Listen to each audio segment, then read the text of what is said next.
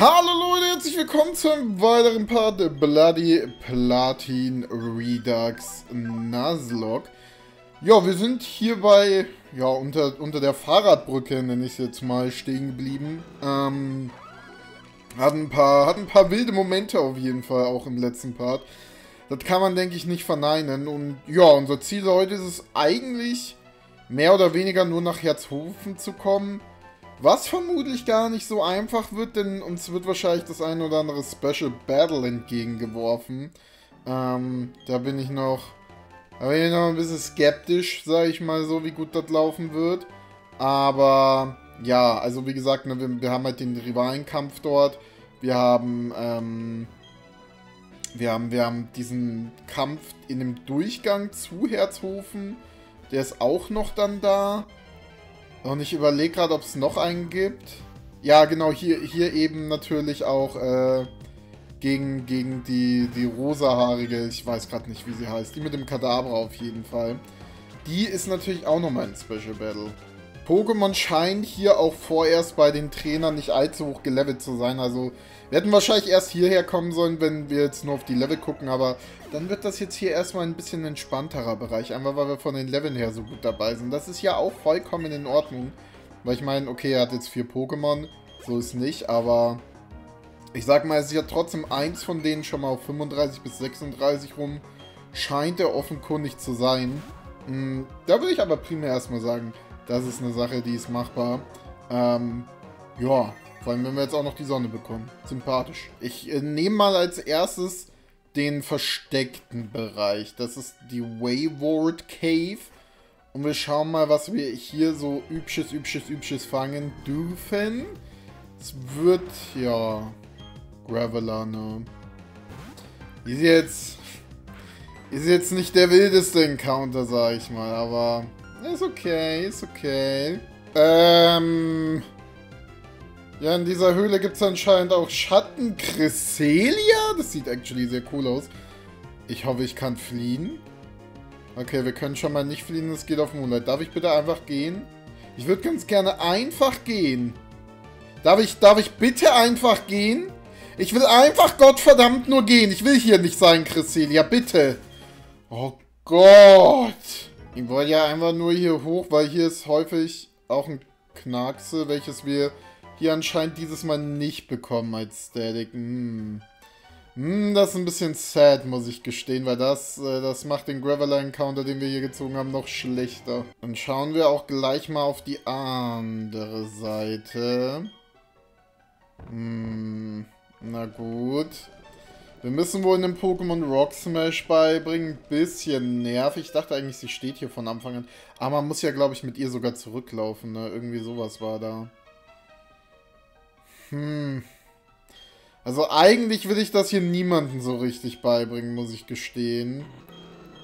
Ich meine, ich werde es jetzt wahrscheinlich statt Rock Tomb einfach mal machen. Ich mag das nicht, dass Blaziken jetzt schon 2 VM-Attacken drauf hat. Gott sei Dank sind sie nicht ganz so beschissen. Aber es ist schon ein bisschen nervig, muss ich sagen, das mit den VMs. Also, das ist wieder so ein Punkt, wo ich mir denke, Gott sei Dank existieren die in den neueren Spielen nicht wirklich. Das macht es sehr viel angenehmer.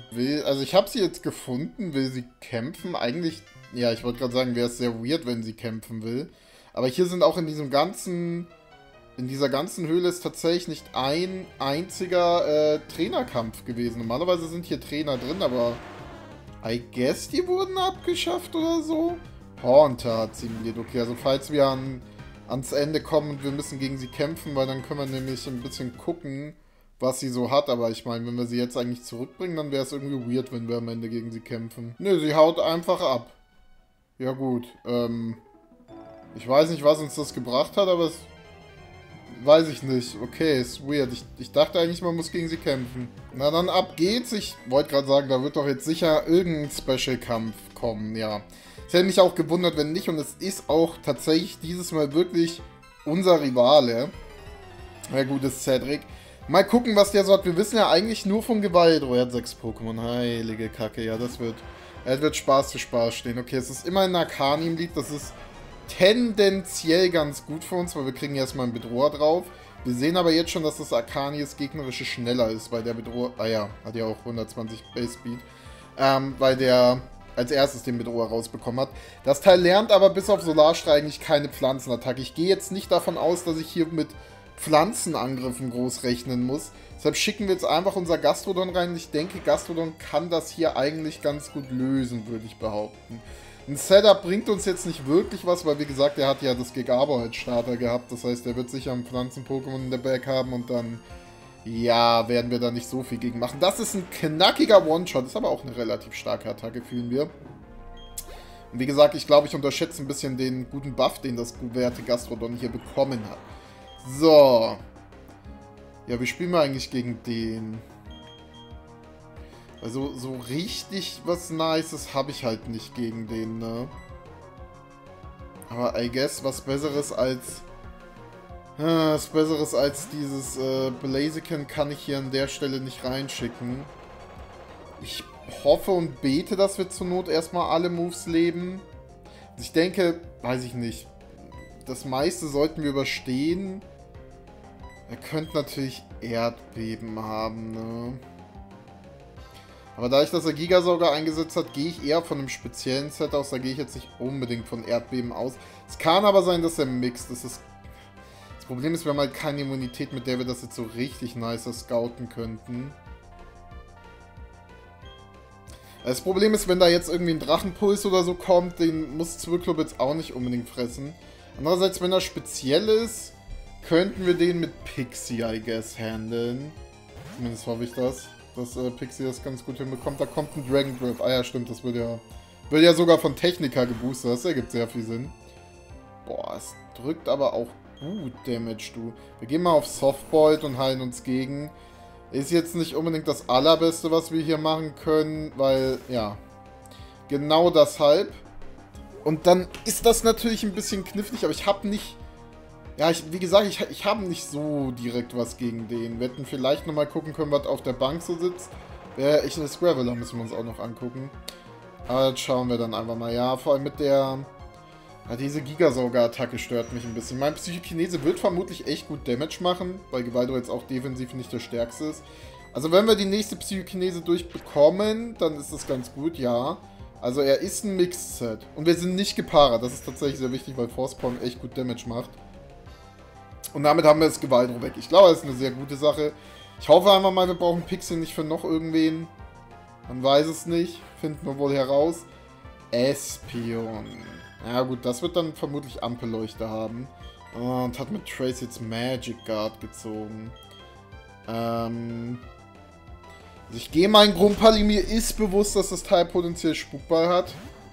Das ist natürlich sehr nervig. Nasty Plot. Ja, das ist jetzt... Also das gefällt mir jetzt tatsächlich gar nicht. Ich dachte halt, der drückt Ampelleuchte, um mich zu besiegen.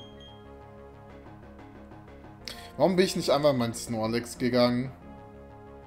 Das war ja auch mies dumm. Ich meine, wir baiten ja jetzt immer in den Spukball, somit hätten wir dieselbe Runde wie zuvor, wenn er jetzt hoffentlich nicht nochmal Nasty Plot... Oh. Boah, also diese ganzen Schlafattacken, ne? Also, wenn es eine Sache gibt, die mir auf die Eier geht, dann sind's das. Also, das ist schon abnormal viele, ne? Und gefühlt alles, was in irgendeiner Form Zugriff auf Schlafpuder, Hypnose oder so eine Scheiße bekommt, drückt's auch. Geil, jetzt haben wir einen Psyana auf plus 6 gegen uns stehen. Das sind Dinge, die man nicht gerne sieht. Und wir schlafen sogar immer noch. Ja, und er hat natürlich eine Psychokinese. Wie viel zieht die jetzt ab? Also wir müssten aufwachen und zur Not können wir dann, ich glaube, das leben wir nämlich in Feraligator und Aquajetten. Weil, ja, wir wachen schon mal auf. Weil damit sollten wir den auf jeden Fall wegbekommen. Mir gefällt es, ja, das haben wir nicht gut gespielt. Ich denke tatsächlich, auch wenn das weird klingt, dass das Wasserdüsen-Range ist, weil Wasserdüse ja auch 55 Base Power in dem Spiel hat. Und ich denke, das sollte ausreichen, um das Teil rauszunehmen. Ich hoffe es zumindest, besser gesagt. Oder hoffe, dass der dann, Gott sei Dank, nichts anderes hat. Aber ich glaube, haben wir nicht alles gesehen? Psychokinese, Nasty Plot, Hypnose. Ich glaube, Spukbar haben wir gar nicht gesehen, ne? Spukbar oder Ampelleuchte ist der letzte Move gewesen. Ein Lucario. Boah, der hat aber... Der hat einen ordentlichen Squad beisammen, muss ich sagen. Ich hoffe jetzt einfach mal, dass wir das irgendwie mit unserem Zwirrclub ganz gut hinbekommen. Okay, es scheint ein physisches zu sein, dann will ich auf jeden Fall Willowen. Es ist ein Mixed Lucario. Oh. Ey, diese Mixed-Gegner sind echt ein bisschen nervig. Also das fand ich schon bei dem Gewaltdruck gerade nicht so geil. Jetzt bei dem finde ich es genauso. Boah, hat das wehgetan. Heilige Kacke. Das war sehr viel Damage. Greifen wir jetzt weiter an. Wir könnten halt natürlich auch in Desti gehen.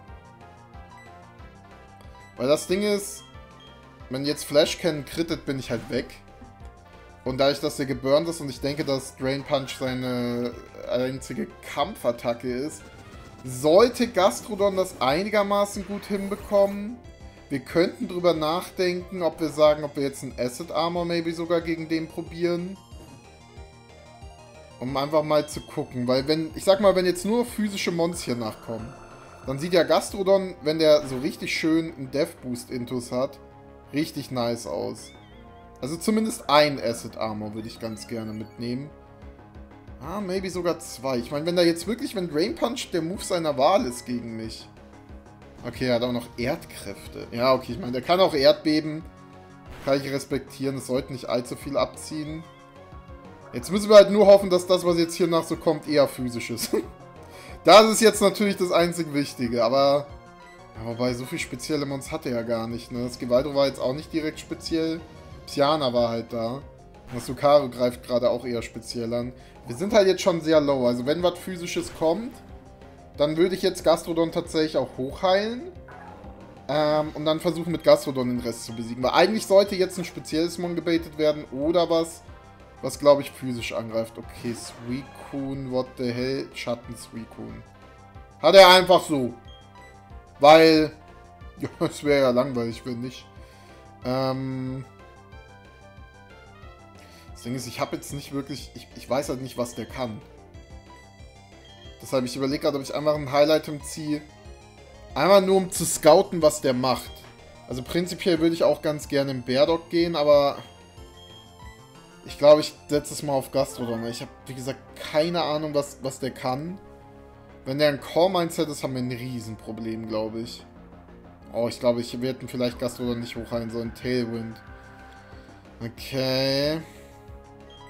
Wir gehen mal auf die Mudbomb. Es kommt ein Icy Wind. Ja, okay, wenn das dein bester Angriff ist, dann kann ich damit mehr als leben. Tailwind plus Icy Wind ist auch eine sehr interessante Kombination, muss ich gestehen. Die check ich nicht so ganz.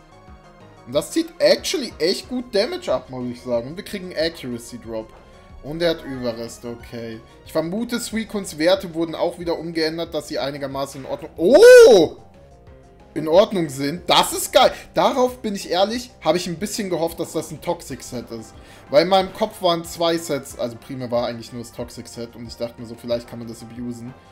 Und dann ist mir nämlich erst aufgefallen, warte mal, wenn das ein scheiß Gedankengut-Set ist, habe ich ein immenses Problem. Somit hatten wir jetzt wahrscheinlich an der Stelle auch wieder ein bisschen mehr Glück als Verstand. Okay, er hat die ganze Zeit Muddy Water gehabt.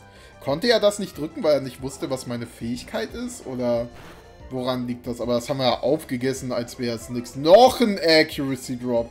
Ja, ist ja Schmackofatz, was hier abgeht. Ich sag mal, wenn jetzt als nächstes Pokémon noch was Physisches kommen würde, und ich halte es für äußerst wahrscheinlich, dann hat uns dieses Suicune gefühlt mehr supported als geschadet, um ehrlich zu sein. Okay, jetzt haben wir nochmal einen Accuracy Drop abbekommen. Das habe ich für meine große Fresse aber auch ein bisschen verdient, muss ich gestehen. Das ist ein bisschen verdient. So. Was ist das letzte, Mon? Wir heilen uns nochmal schön ein bisschen geben. Guard. Klar.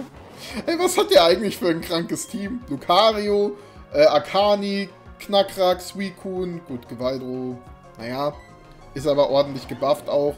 Und Psyana ist wahrscheinlich auch irgendwie gut gebufft. Howl, okay. Aber ich meine, wir sind von den Death Boosts her noch weit vor Garchomp, ne? Weit vorne. Und dementsprechend... Alter, dieses Gastrodon zwiebelt. Der hat aber auch wirklich starke Moves, ne? Also man darf halt nicht vergessen, Mudbomb hat 85 Base Power, Muddy Water hat 95 Base Power, müsste es sein. Also es sind auch wirklich stronge Moves. Ja, Tschüssikowski Garchomp. Also, dafür, dass ich Gastrodon in letzter Zeit sehr oft sehr schlecht geredet habe, performt er hier gerade richtig gut. Der will nochmal beweisen, was er eigentlich drauf hat. Der will jetzt nochmal zeigen, was eine Hake ist an der Stelle. Ja, wunderbar! Was lief? Naja, mit mehr Glück als Verstand. Relativ gut, würde ich sagen.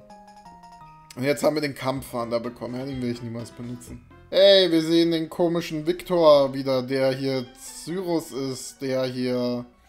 Ich weiß noch nicht genau, was für eine Mission hat. Wobei ich glaube, dass dem seine Story tatsächlich eigentlich gleich zu Cyrus ist.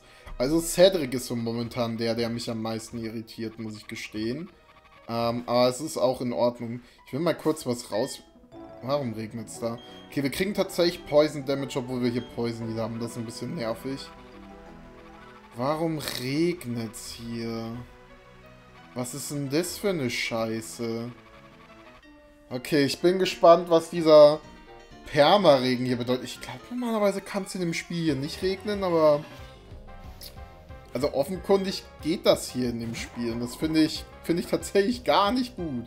Oder es ist zumindest jetzt in dem Moment hier so. Und da finde ich nicht so angenehm. Ich meine, mein Team ist jetzt nicht unbedingt so kacke ausgelegt dafür, aber...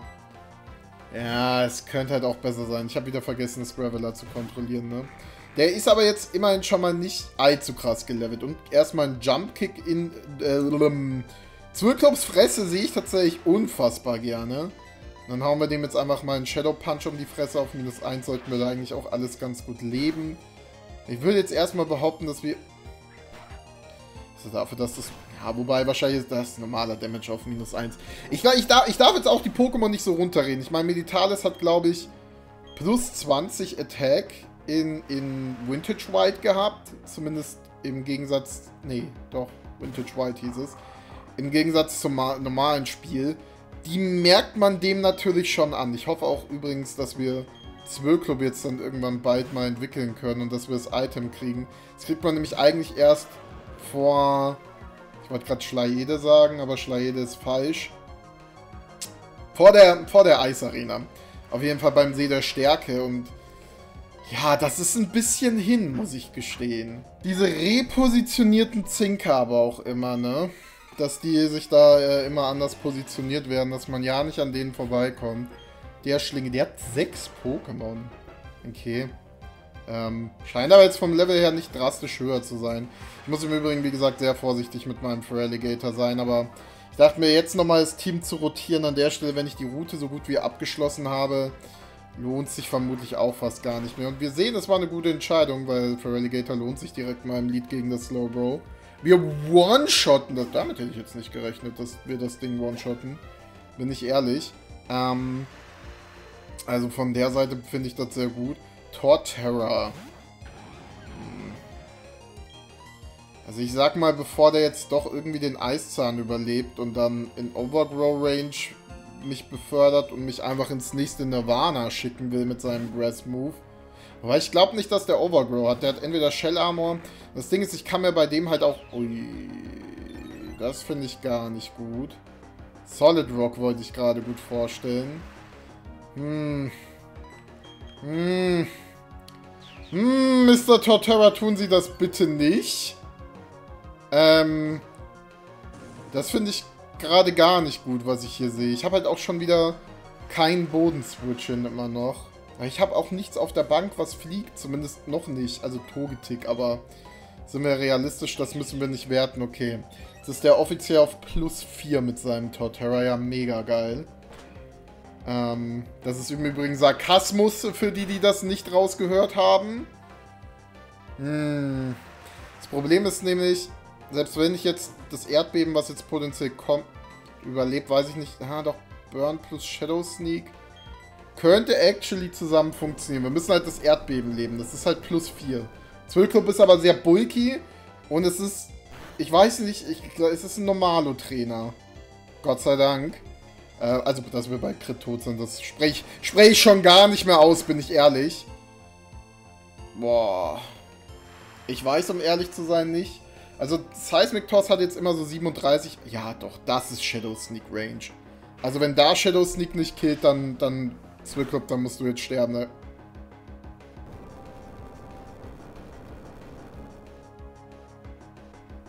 Ja, jetzt ist mir eigentlich auch schon egal, wann ich den düsteren Umhang finde. Als ob das aus der Range nicht... Ja, I mean, Seismic Toss wird nicht mit der Def und so verrechnet, aber crazy, dass das nicht killt. I mean, am Ende des Tages, ich kann in niemanden wechseln, da stirbt gefühlt alles an dem Erdbeben. I guess wir hätten in Desti gehen können, aber Desti wäre halt dann langsamer gewesen und dann wäre halt der Grass-Move gekommen und dann... Ja, und dann hätten wir im Blaziken pivoten können. Ja, okay, es hätte eine Route gegeben, bei der wir hier ein bisschen besser rauskommen. Das Klops. Ja, geil, gegen den mache ich heute mit dem gar nichts. Ah, ich hätte, glaube ich, sogar in Blaziken gehen sollen. Der verbrennt mich jetzt, ne? Der verbrennt mich, der Arsch, oder? Habe ich richtig geraten? Ja, natürlich. Also der Trainer, der nervt mich gerade ein bisschen. Mich nervt auch gerade, dass ich mein Dusclops gesackt habe. Weil, wie gesagt, wir hätten auf das Torterra, also aufs Erdbeben in Desti gehen können und dann in Nexus. Andererseits ist dann der Squad auch so krass angeditscht und der hat halt echt viele Dings gerade am Start. Echt viele Monster. Deshalb, das ist ein Crit, oder? Nee, der Balken hat sich nur aus irgendwelchen Gründen schnell bewegt. Trick Room. Ja. Ja, okay. Ich weiß nicht. Also finde ich nicht gut. Aber ist jetzt auch nicht überdramatisch, würde ich behaupten. Shadow Claw, ja, ist das in Ordnung? Damit sollte der weg sein, okay. Ist halt die Frage, ob er noch irgendwas hat, was im Trick Room sau stark ist. Dann könnte es hier unangenehm noch werden. Aber ansonsten ist hier erstmal alles in Ordnung. Ist halt die Frage. Ja, immer noch 3 Pokémon. Was ist das? Ist das? Ah, ist das maybe dieser Routenboss? Der stärkste wahrscheinlich. Ja, das muss er fast sein. Ja. Stell dich vor, man hätte jetzt einen Swirlclub, den man in die Kampfattacke werfen könnte, ne? Ich hoffe jetzt einfach mal, dass Gastrodon das regelt. Das Problem ist immer, wenn ich im Pokémon Center heile, ich habe bisher noch keinen Ort gefunden, okay, speziell finde ich besser, wo ich Gastrodon effektiv vergiften kann. Ich finde irgendwie keine wilden Pokémon, bei denen ich das machen könnte. Hat er ein Leben-Orb? Was ist dieser Trainer? Also das ist definitiv so ein Special Trainer auf der Route, dass das der stärkste Trainer der Route ist. Weil das habe ich allgemein das Gefühl bisher auch gehabt, dass es gibt 100% immer einen stärksten Trainer auf der Route, der irgendwie doch nochmal über den anderen ist. Insofern, glaube ich, es kein Special-Kampf auf der Route gibt. Ich glaube, das ist so ein bisschen eine Bedingung, habe ich das Gefühl. Heilige Scheiße, was soll ich gegen den machen? Reißt Krabhammer im Regen nicht alles so bei mir aus dem Leben? Oder verstehe ich hier gerade was falsch? Ich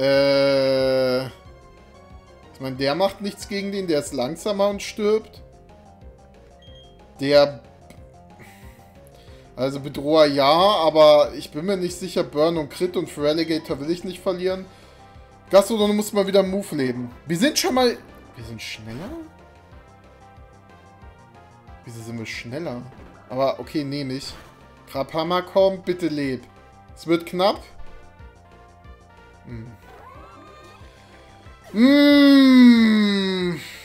Ja, aber was soll ich machen, ne? Also, ich sage euch ehrlich, wenn der Anpassung hat... Oh! Ich hab den Trick Room schon wieder vergessen. Oh mein Gott. So, jetzt haben wir nur ein Problem. Ich bin mir nicht sicher, ob Pixie schneller ist. Und der stirbt halt an einer Unlichtattacke. Der stirbt an einer Wasserattacke im Regen. Der killt den nicht. Also wir beten jetzt eigentlich, dass der keine Wasserdüse hat. Und dass ich dann vielleicht die Wasserdüse lebe, was ich eigentlich nicht glaube, um ehrlich zu sein. Gott sei Dank. Weil das Ding ist... Ja, also... Ne? Ich weiß nicht. Bei sowas bin ich mir immer unsicher, ob das jetzt so risikoreich ist oder ob ich dann in dem Moment eher drauf gehen sollte, dass Snorlax zum Beispiel den Move lebt. Aber ich sage euch, wie es ist. Snorlax mit einem Minus-Def-Wesen, das kann man vergessen.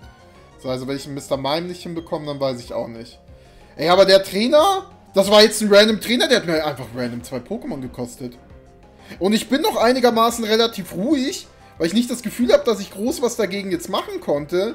Zumindest nicht mit dem Team, das ich gerade hier habe. Weil, also Gastrodon wurde jetzt weggekrittet leider, aber andererseits, ich bin mir nicht sicher, Anpassung Crawdown, wer weiß, vielleicht hat er auch noch irgendein Boosting-Item oder so eine Scheiße. Nimmt mich halt dann hops an der Stelle. Und bei Dusclops, gut, Dusclops hätten wir eventuell eine Route gehabt, mit der wir das hätten retten können. Aber dann wäre ja Gastro dann auch jetzt wieder mega low gewesen und hätte jetzt zum Beispiel nicht das Lucario handeln können. Also am Ende des Tages habe ich nicht das Gefühl gehabt, dass ich mit dem Squad, den ich gerade dabei habe, irgendwie um diese 2 Tode hätte herumkommen können. So eine Scheiße, was ist denn das? Ja, dann dürfen wir uns mal wieder... Alter, habe ich schon viele tote Pokémon. Dürfen wir uns mal wieder vom Pokémon verabschieden, ne? Wir sind jetzt bei Nummer 13. Dem 13. Tod einfach, ich pack's nicht, ne? Ach du Scheiße, und da ist echt guter Kram dabei. Ja, wen holen wir denn jetzt rein? Also wir müssen Rotom an der Stelle reinnehmen. Ich wollte ihn halt so ein bisschen auch rauszögern. Bin auch ehrlich, ich hab ihn im heutigen Part einfach vergessen, dass wir den reinnehmen könnten. Also der macht schon mal alles 3 Millionen Mal besser. Ich würde sogar wirklich überlegen, ob ich den zu Elektroflug mache. Weil ich habe das Gefühl, diese Kampfresistenz schadet uns definitiv auch nicht. Ja, Graveler könnten wir uns nochmal angucken. Hat ein Bold Nature, ja, ist okay, I guess. Mit Rockhead. Ich kann euch sagen, dass Golem tatsächlich den Buff bekommen hat, dass der jetzt 140 Def hat und 70 Speed Def und 95 Speed. Wow. Okay, das ist gar nicht mal so wenig. Ich weiß jetzt trotzdem nicht, wie gut der ist, muss ich gestehen. Ja, Roselia würde ich halt super gerne noch reinnehmen, aber kann ich halt nicht.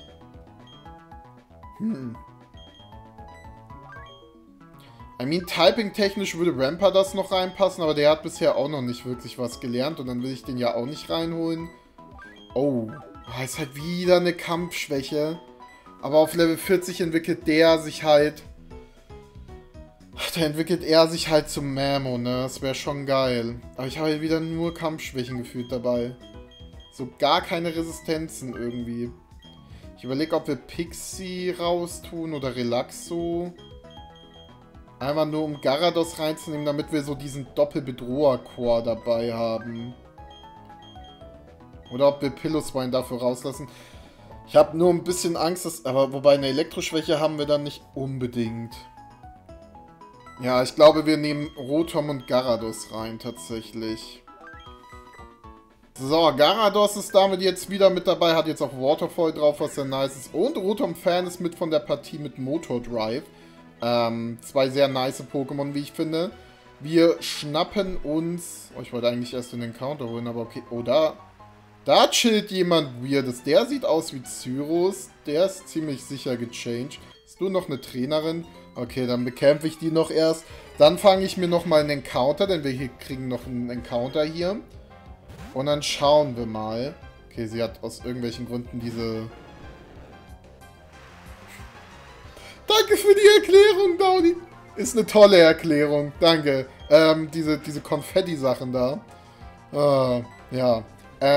Die scheint aber... Die hat nur 2 Pokémon. Ich glaube, das kriegen wir ganz gut hin. Ich glaube, das kriegen wir sogar sehr gut hin. Nachdem die Dame wundervollerweise gut besiegt wurde, schauen wir mal, was wir hier im Gras so finden können. Ah, du bist erstmal Dupes. Okay, wir finden Arbok. Das ist tendenziell... Ja, weiß ich gar nicht. Ich bin ehrlich, ich weiß es nicht, was ich von dem halten soll. Hat er Bedroher? Okay, er hat immerhin Bedroher. Das ist schon mal ganz cool. Ich weiß ja nicht, der wird gerne mal zu Unlicht auch gemacht. Der wird aber auch sehr, sehr gerne mal zu... Oh, warte mal, zu Drache gemacht, wollte ich gerade sagen. Und dann drücke ich Eiszahn intuitiv. War da gerade sehr effektiv? War das der Sound? Es ist sehr... Okay. Dann ist der Drache Gift. Was actually ein sehr cooles Typing ist, muss ich gestehen. Das macht den super interessant. Na, dann gucken wir uns den Racker mal an. Ich habe ihn auch gleich mal hier aufgemacht. Ja, Poison Dragon, klar. Brave. Plus Attack ist gut vermutlich. Minus In ist, glaube ich, nicht so geil. Ich kann euch sagen, der werte Boy hat 100 HP, 105 Attack, 80 in beiden Def-Werten und 90 in Speed. Lernt leider kein Drachentanz, wenn ich das hier richtig sehe. Es hätte mich auch etwas verwundert, muss ich gestehen. Weil das wäre natürlich vermutlich auch einfach wieder ein zu guter Move. Ja, okay. Bin gespannt, was der Typ jetzt von mir will. Und anscheinend wurde ihm berichtet, also Sora hat anscheinend mit ihm geredet. Wenn ich jetzt wüsste, wer Sora zum Teufel ist. Aber er ist auf jeden Fall ein Team Slice-Member, also von den Rivalen, nicht den Rivalen, von den Bösen. Weil wir haben ja hier nicht Team Galactic, sondern Team Slice, was ich auch, glaube ich, gerne mal übersehe. Also das bisschen Story, was es hier gibt, da muss ich ein bisschen aufpassen, glaube ich. Ist das Volk? Das ist Volkner, ne? Nee, ach komm. Okay, Doppelkampf. Habe ich doch Bock. Okay, schauen wir mal. Wir haben aber actually eigentlich gar nicht mal einen so beschissenen Lead, muss ich sagen. Ich überlege gerade, ob wir jetzt hier rauswechseln. Einmal auf Snorlax. Ich habe keine Ahnung, wer was macht, ne? Also wirklich gar keinen Plan. Wir können halt mit Eiszahn auf Pidgeot gehen und mit Schockwelle auf Floatzel. Wäre ein valider Play, meiner Meinung nach. Wir haben sogar einen Protect, sehe ich gerade. Das ist natürlich auch insane. Also ich meine, das Taubos sollte eigentlich unserem Rotom-Fan gar nichts können. Wir resistieren Flug, wir immunisieren Elektro. Auf den Gyarados-Slot wird, wenn, Elektro-Move abgefeuert, weil ich glaube, Motor Drive zieht den nicht an, nur Lightning Rod. Könnten halt in einen unserer beiden Speed-F-Walls gehen, da könnte aber auch ein Fokusstoß kommen. Also wenn, dann eher in Hanuta. Ich würde aber tendenziell jetzt einfach mal in der Runde drin bleiben. Und einfach mal genau, also wir könnten hier nochmal Protecten auf die Eisattacke von Floatzel. Aber das könnten wir zur Not in der nächsten Runde auch nochmal machen. Da kommt ein Bulk-Up von Floatzel, okay. Schon mal richtig entschieden, in my opinion. Wir hauen schon mal eine Schockwelle raus, die wird hoffentlich zumindest zum Two-Shot reichen. Sollte, würde ich jetzt einfach mal sagen. Sollte, weil Floatzel jetzt nicht unbedingt defensiv so krass ist. Ja. Ist das ein Crit? Das war kein Crit, geil. Da kommt ein Donnerblitz auf das Gyarados, das dachte ich mir. Jetzt halt die Frage, wir haben gar keinen Bodenmond dabei, ne? Okay, wir tanken es einigermaßen okay, muss ich gestehen. Also es hätte schlimmer sein können in meinen Augen. Und der Eiszahn zwiebelt auch schon wieder ordentlichst. Genauso wie diese geile Para. Der geile Freeze. Ja, wir gehen jetzt auf Waterfall. Die Frage ist nur gegen wen. Ich meine auch gerade, ich glaube sogar Kaskade wäre eigentlich stärker als Eiszahn durch den Regen. Ich sage, dass Floatzel nämlich eine Eisattacke hat und wir protecten jetzt hier. Und lassen das Pidgeot jetzt einfach stehen. Ich bin gerade so, ich finde es so geil. Oh, gelesen. Ich finde es so geil, dass wir gerade einen Protect-Mon haben und das ein Doppelkampf ist. Also, dass es ein Doppelkampf ist, finde ich nicht geil, aber dass wir wenigstens einen Protect-Mon dafür haben. Und dass das Pidgeot gefreezed ist, das müssen wir, glaube ich, so lange nutzen, wie wir können. Zumal wir den auch immer mit Aquajet von Feraligatr weghauen können. Wir wissen auch, in den Slot wird tendenziell immer ein Donnerblitz reingejagt. Salamence. Ah, finde ich den so schlimm? Achso, ja, ich bin Drachen-Pokémon. Ja, finde ich. Ja, finde ich. Ah. Aber wenn der auftaut, will ich eigentlich nicht in Feraligatr gehen. War mein Rotom-Fan nicht... Nee, war nicht schneller als Pidgeot. Riskiere ich das jetzt? Also wir wären halt in einer Premium... Also das Problem ist, ich weiß halt nicht, welchen Drachenklaue reinwerfen soll, um ehrlich zu sein. Also ich glaube, ich muss diesen Switch-Out machen. Was aber gleichzeitig auch für mich bedeutet, ich muss doch das Pidgeot jetzt erstmal loswerden. Ah, Gott, oh Gott, oh Gott. Dass Salamence schon mal wenigstens -1 ist. Beziehungsweise, nee, es war dumm, wir hätten Salamence sogar angreifen können, damit Aquajet killen können. Scheiße. Das war mein erster Gedankengang, aber den habe ich verloren. Der Gedanke ist einfach weggeschwebt. Ja, und jetzt wird sicher irgendwas kommen. Aber wir sind schneller als Pidgeot. Okay, nee, dann ist actually valider Play. Weil dann sind wir auf Nummer sicher gegangen. Kriegen ein Level-Up mit Gator, aber den setzen wir eh gleich auf die Bank. Da kommt ein Jaula. Oh, Jaula ist im Doppelkampf auch richtig scheiße, weil ich glaube, dadurch boosten nämlich beide ihren Attack. Aber jetzt ist das Salamence immerhin nur neutral. Boah, also heute sehe ich gerade mir ein bisschen zu viel Lucario, muss ich gestehen. Ich habe halt schon wieder auch gar keinen Switch in da rein, ne? Also ich muss eigentlich Gyarados jetzt hier wieder reinwerfen, bin ich ehrlich zu euch. Ich weiß nicht, wie ich da sonst reinwerfen soll, weil die beiden halten physisch nicht so viel aus. Also wenn halt jetzt Drachenklaue auch in den Slot kommt, dann ist Gyarados auch tot, aber ich habe nicht das Gefühl, dass ich groß was anderes machen kann. Und ich schaue, dass ich irgendwie das Lucario da drüben wegbekomme. Dieser Doppelkampf. Der gefällt mir schon wieder gar nicht. Ich meine, es sind jetzt beide wieder auf -1, das ist ganz nice und wir sind schneller. Ich glaube jetzt nicht, dass das Lucario die Fähigkeit hat, dass es nicht geflincht werden kann. Das heißt, wir hätten auch noch einen Flinch. Grawotzke mit dem Ultra-Instinkt. Mega nice. Das ist sehr strong. Und Salamence geht nochmal auf Howl. Okay, aber dann können wir jetzt eigentlich wieder einfach zurück in Feraligatr gehen. Und ich gehe nochmal auf Erstlash gegen Lucario. Boah, diese Buffs von diesem Rotom-Fan gefallen mir richtig gut. Die gefallen mir richtig, richtig gut. Weil so lange wird, glaube ich, Salamence nämlich auch weiter Howl drücken, weil der irgendwie diesen Setup-Intus haben will. Und ich denke mir nur so, nein, Bro, nein! Willst du nicht bekommen. So, ich hoffe, Erstlash killt jetzt. Und ich hoffe, es kommt einfach danach nichts, was allzu schlimm ist. So, dass Lucario weg ist erstmal richtig gut. Das Salamence macht mir trotzdem immer noch Angst. Aber ich habe das... Okay, jetzt kommt eine Drachenklaue. Okay. Die tanken wir actually richtig gut. Also, das gefällt mir. Ich meine, der hat auch einen Death Buff bekommen. Gengar. Eigentlich auch ein Mon, was man gut besiegen kann, ne? Also vor dem Salamence habe ich mehr Angst, deshalb würde ich den einfach mal besiegen. Und mit Ominous Wind würde ich auf das Gengar gehen. Ich weiß, mir ist bewusst, dass Gengar potenziell einen Fokusstoß oder sowas auspacken kann. Ja, nee, das wäre schon ziemlich kacke, ja. Jetzt wo ich es nochmal laut ausspreche. Boah, und dann natürlich auch noch der Alarm da drüben. Oh, ich wollte gerade... Ja, okay, dann bleiben wir wohl doch bei dem Play, den ich machen wollte. Wobei, jetzt überlege ich, ob ich das Gengar Double targete, nicht, dass der einen Fokusgurt hat. Wobei, dann habe ich aber... ich habe ja noch Aquajet. Ich glaube, es ist okay, was ich hier mache. Ich kriege jetzt auch einfach den Ominous Wind Boost, habe ich gehört, den Omni Boost. Ja, der ist auf jeden Fall in Aquajet Range. Und da kriegen wir nochmal einen Eiszahn drauf, auch Premium. Premium, der sollte, maybe... Der ist nicht dead, weil Antibären existieren, okay. Ja, das kann jetzt ein bisschen holprig werden, je nachdem. Boah, das hat auch viel, aber das ist eine Vierfachschwäche, ne? Okay, es kommt nur eine Sludge-Bomb tatsächlich. Ich habe eigentlich mit Fokus... Ich habe Gator tot gesehen. Oh. Und da kommt ein Jaula. Okay, aber das ist ja eine mega geile Runde für mich. Weil, dadurch, dass es regnet, ich werde garantiert mit der Wasserdüse dieses Gengar besiegen. Und ich werde doch wohl mit Airslash das Salamence besiegen. Dann haben wir noch ein Pokémon als Gegner und wir haben noch ein Highlight-Item in the Bag. Das sollte eigentlich komplett fein ausgehen. Ich wüsste jetzt nicht, was... Also, okay, ein Airslash Misch into Luftschnitt... Ne, Airslash Miss into Dragonclaw Crit. Das wäre jetzt schlimm. Geil! Wir sind im 2 gegen 1. Ich sag, der Doppelkampf läuft echt gut. Ist wahrscheinlich auch eine gute Prise Glück dabei. Aber er läuft wirklich, wirklich gut. Es kommt... Was? Schatten Darkrai! Grüß dich! Na? Öfter hier?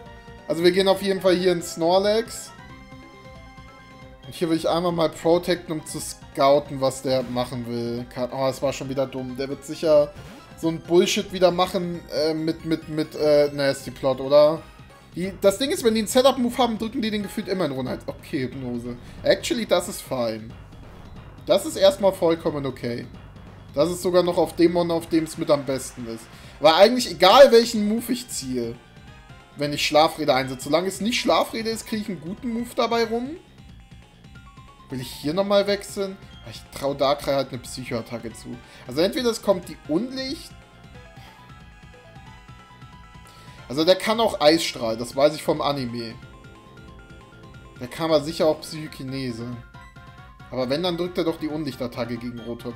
Ich würde mich jetzt einmal mal trauen, in Blaziken zu gehen. Und ich würde auch behaupten, dass Blaziken den outspeedet, weil ich glaube nicht, dass da keinen Speedbuff bekommen hat. Da ist der Eisstrahl. Na, um immerhin heute ein bisschen was auch wieder gut zu machen, nachdem ich jetzt in dem Trick Room-Kampf von dem Fuzzi da nicht ganz perfekt gespielt habe. Oh mein Gott. Gott sei Dank habe ich das gesehen. Darkrai ist in dem Spiel... Oh, das ist richtig schlecht. Oh, das verändert jetzt alles. Dass der gerade Geist Unlicht ist, ist ein Riesenproblem. Oh mein Gott, ich mache ja mit meinen Mons gar nichts gegen den. Heilige Scheiße. Oh, das ist gar nicht gut. Okay, wir müssen auf Rocktomb bauen. Oh nee, und jetzt noch eine Hypnose. Boah, imagine, ich würde jetzt nicht alleine gegen, also mit zwei, ich kämpfe ja gerade 2 gegen 1 und habe das Gefühl, ich krieg den nicht weg. Komm, eine nice Runde Felsgrab. Das ist keine nice Runde Felsgrab.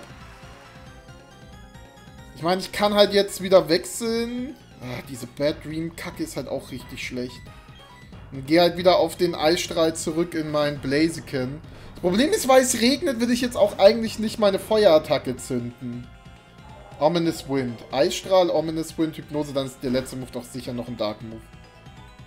Okay, ich kann eh nicht drin bleiben, weil der two-shottet mich. Aber ich wollte gerade sagen, dann würde ich mich einen Blaze-Kick trauen. Schön, dass wir auch immer noch pennen. Großartig. Actually, der macht aber dann gar nichts gegen Feraligatr. Aber den will ich jetzt nicht einfach so reinwerfen. Ich meine, es sollte jetzt eigentlich nochmal Ominous Wind kommen. Ich will halt, dass Beardog irgendwie aufwacht und irgendwie muss ich eine Runde finden, in der... Alter, als ob! Okay, das finde ich schon ein bisschen frech. Ich würde jetzt tatsächlich... Boah, wir haben aber jetzt auch schon echt viel Damage, ne? Ich würde auf Rocktomb gehen und die Runde hier nutzen, um Feraligatr hochzuheilen.